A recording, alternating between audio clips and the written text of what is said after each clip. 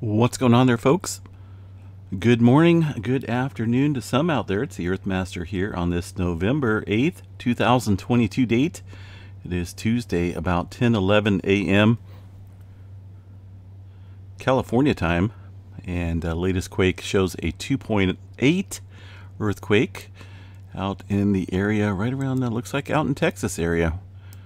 A little bit of movement kicking up there earlier this morning, and also it looks like just recently we have been seeing a little bit of activity also along the west coast here of California with a 2.6 coming in within the last hour. Let's go ahead and check out the latest activity here across the map, where we're seeing things kind of ramp up a little bit, including as noted here at the southern end of the Cascadia megathrust area, 2.6 at 7.4 kilometers deep. Now last night we did see some activity kick up into the tremor department down here in Northern California, that adding further strain up along the locked area. Sometimes we do see these quakes kick up, and sometimes we see little swarms upstream as well. But an area to watch definitely could be Northern California today, considering all that tremor activity, which was about 165 epicenters of tremor there into the Northern California region. Let's see what else we got. A little bit of activity once again around the coastal range here of the Northern California area outside of Covelo. Did see a 2.9 early this morning as well near Lake Pillsbury into the coastal range here. A couple different fault systems that run through here. A lot more than what they're showing up here on the map. Clear Lake Volcanic Field. A lot of stuff going on there today. Pretty active with the Calpine hydrothermal plants in function out there. Over here in Nevada, getting a pretty good swarm of activity. This one was coming in overnight and also yesterday as well. About 17 earthquakes. And I don't think we've had anything big. Looks like a 3.3 so far in this little cluster of earthquakes there. So watching that region, that is up against a fault zone here. A couple different faults out there in Nevada. Movement around the northern Sierra Nevada. A little spotty today. Looks like a couple earthquakes. We got 2.9 near Loyalton. About 8 o'clock this morning time frame. Nothing going on across the Mount Lassen or Mount Shasta area for now. Bay Area has gone awfully quiet. And Long Valley Supervolcano, Mammoth Lakes area looks pretty quiet as well. Down here around the Ridgecrest area, got one earthquake here coming in within the last hour, 1.2. And the Southern California area, pretty quiet. But we could see that a little bit of activity kind of migrate down throughout the state today. Definitely, though, a noticeable uptick, I should say, across portions here of the Great Basin, northern Sierra Nevada area, and also up here off the coast of Northern California at the Cascadia, so we'll watch that pretty closely. There's an earthquake out in the Texas area, 2.8 outside of Pecos, Texas, 3.4 earlier this morning as well, so a little cluster of movement kicking off out there in the desert of Texas up into the Idaho area. Looks like around the Driggs area. Never heard of that region, but the Idaho region here, 2.0 at 3.2 kilometers deep. Yellowstone National Park, a little bit of swarming up here outside of West Yellowstone. Let's go ahead and check that out real quick, see what we got for the raw data. And yeah, looks like maybe some activity here. I believe that's the 2.0 showing up here. Looks like around the 3:20 UTC time. Let's see here if that's going to be it. Let's see. Stand by for a second. Yeah, well, I was off 5 minutes. 3:15. That's that 2.0 showing up across the southwestern portion here of the park in Idaho. As far as Yellowstone goes here, specifically in Wyoming, not a whole lot going on as far as earthquake activity goes. A couple small spikes throughout the morning time frame. Notice these little spikes here on the map. But that's about it. Either way, still kind of watching that region. We have been swarming pretty nicely over the past couple months in that zone. Oklahoma, most of this activity here from yesterday, not a whole lot of new movement into the Tennessee area. We did see a 1.8. This is the new Madrid zone here within this area.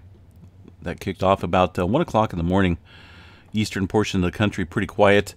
Down here in Cuba, things uptick a little bit overnight. In fact, 3:33 in the morning, about the time my computer went down. Find that rather odd. Well, my computer didn't go down, but the stream went down at about 3:33. Those numbers keep popping up, and I played them on the lottery, but never win. Either way, a 5.0, 10 kilometers deep here, defaulted depth there for that earthquake outside of the Great Bahama Bank. North of the plate boundary here between the Caribbean plate and the North American plate here, we have been seeing a pretty good swarm of activity across the Puerto Rico Trench. Kind of been watching that as well. This area definitely capable of producing a large earthquake. The Puerto Rico Trench, that is. This whole area is pretty much being squeezed. South America, not a whole lot going on as far as a large-scale activity goes. In the most recent one, about 4 o'clock this morning, a 4.0, about 10 kilometers deep here. Seen some deeper movement outside of the Santiago, Chile area yesterday, 179 kilometers deep up north of this area. But the one there in Chile, 90 kilometers deep for that 5.0.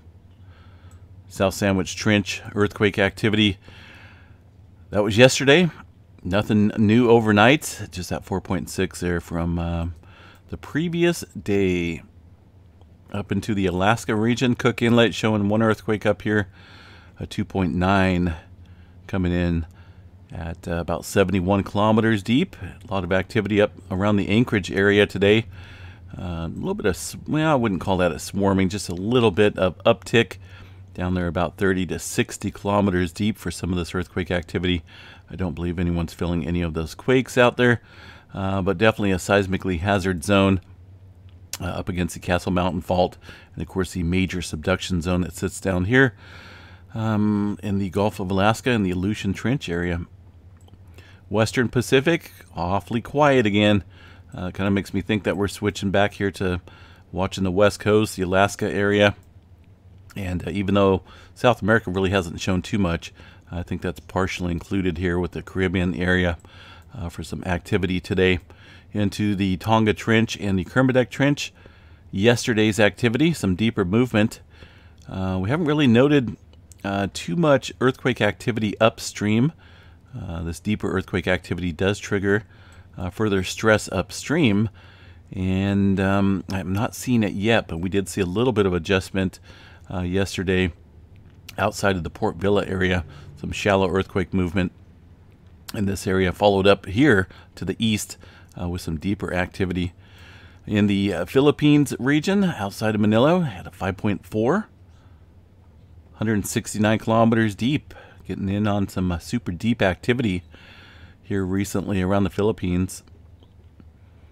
That one coming in looks like about 6:30 this morning, and some other prior earthquake activity within the region. But seismically speaking, this is kind of quiet over the last 24 hours. The Java Sea, a 4.1. That one was a late afternoon time frame yesterday. 527 kilometers deep. That was a super deep earthquake. Not a whole lot of adjustment, though, further upstream, at least according to the USGS. In this area, though, looks like we did see, this rings a little bit on the lighter color side, so it was following this deeper 4.1.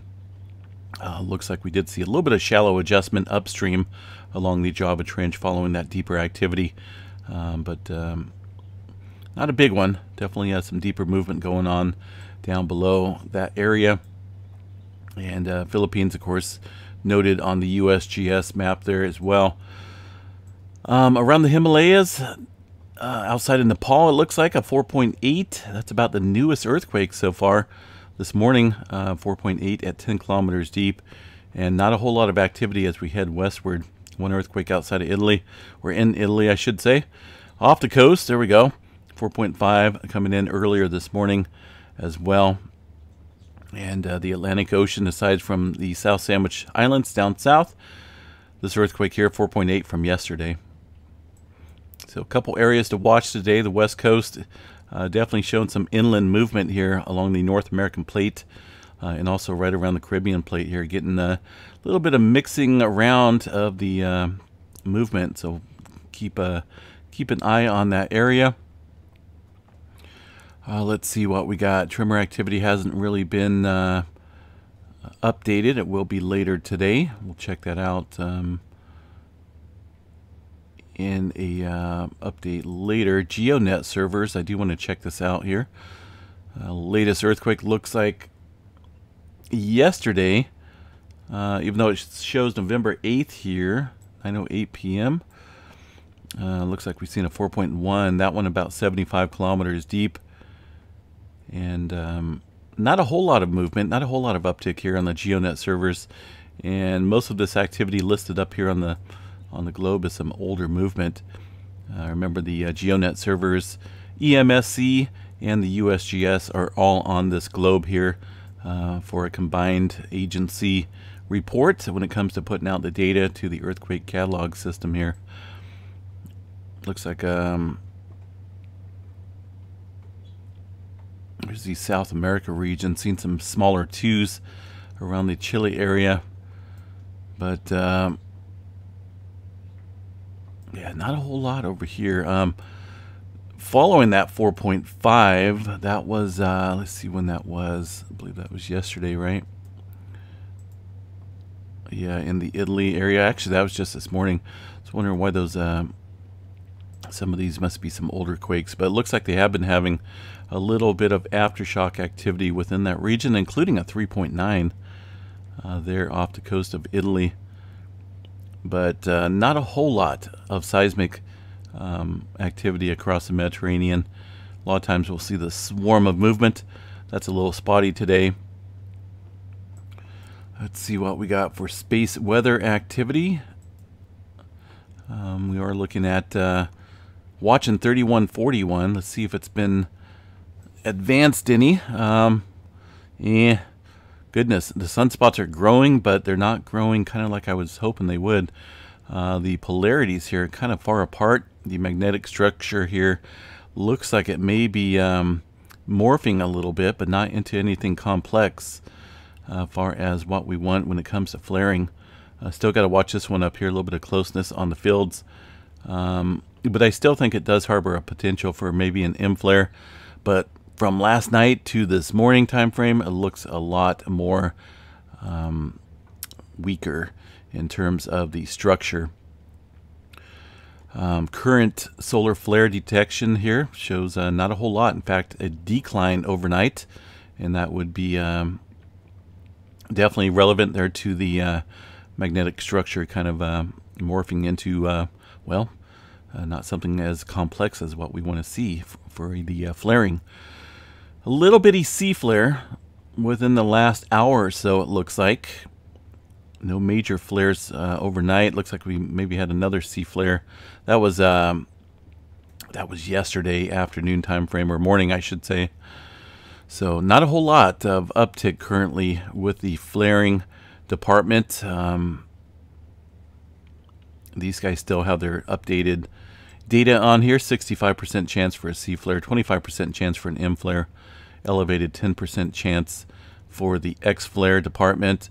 But man, I don't know. Let me look at this again. Doesn't really, we can watch it. It definitely changes quite a bit. As you see overnight, these kind of morphed into their own little individual sunspots here with not a whole lot of growing next to each other. But these are the only sunspots that we really have to watch right now. Most of the other activity is decayed and long gone. So we will watch this here in the coming days, and hopefully something will pop up and we'll get a pretty nice Earth-directed flare. I'll keep my fingers crossed, I suppose. Current conditions there.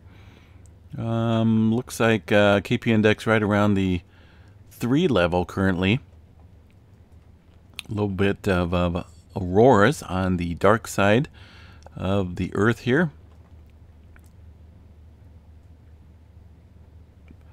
Let's see, aside from that, folks, live stream is back up and running. Again, it went down about About 3 o'clock in the morning, 3:33 in fact, just a little on the odd side. Keeps happening. I mean, when it does happen, it seems like it's right around that time. But we'll continue to move on, continue to bring it back up if it does go back down. And just taking notes of all these weird times. Consecutive numbers there, 333. I know there's a lot of good meaning behind that number. Just I don't see the stream going down as a good thing when it does happen, but maybe I'll be optimistic here and keep a positive thought on that that number. All right, folks. Again, get out and vote. No politics here on this channel, but the best we can do is agree to get out there and vote and express our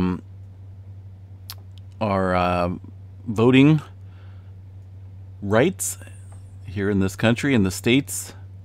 We got 3.3 there south. Looks like that just came in. That's a pretty new earthquake. Let me see here. Not listed over here on the USGS. Let me check out the EMSC here real quick. Just happened to see that. That's kind of... there we go. Got a little 3.3 coming in to the... Where'd he go? JavaScript void. So that one's not one. No, let me zoom in here. Maybe that's what I'm doing wrong. A little 3.3 Botswana area. We have been seeing a little bit of activity here. Not a whole lot. Only a couple other threes here in the South Africa region over the past couple weeks. But either way, 3.3, right? 33. There's that number again. What's going on here? All right, folks, I'm going to jump off here. Have a good day. I'm going to enjoy the rest of this rain, and I like to sit outside and just enjoy it. It's pretty nice having the rainfall after months and months of 110 degrees or so here in California.